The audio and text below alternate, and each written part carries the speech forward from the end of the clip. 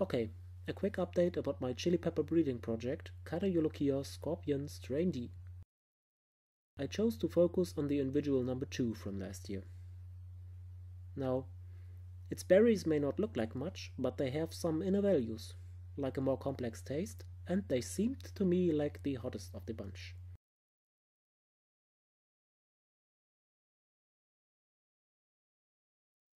While cutting out the seeds, I noticed some oily stains.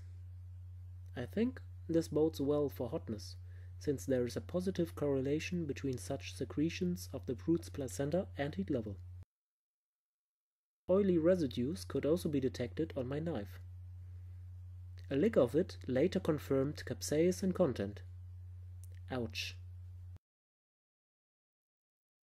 I let some seeds soak during the night of New Year's Eve and planted them on January 1st. Now it is of course one generation further, so hold on. Let me fix this. There.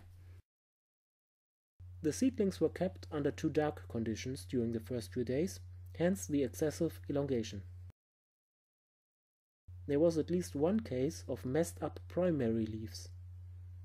One leaf was split in two, so it kinda looks like there would be 3 leaves. A tricotyledon instead of a dicotyledon, so to speak. I encountered this quite a few times in the Cariolokia lineage. Let's follow the main batch of 8 individuals.